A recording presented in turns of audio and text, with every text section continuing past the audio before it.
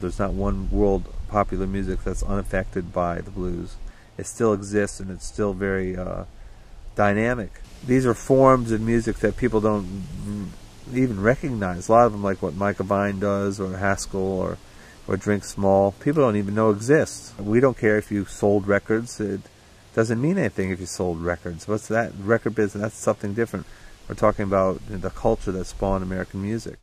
If you take an artist who may have fallen on hard times and be living in a lot of poverty, but if they can get a proper instrument in their hand and get a respectable stage to play on and bring them an audience, that they will rise to the occasion. No matter how high we raised the bar for these guys to play, like Carnegie Hall, we went with Gabe, or Lincoln Center, or all these festivals in Europe, people have been obscure for 50 years, they would put on a great show and steal the show. They kill it.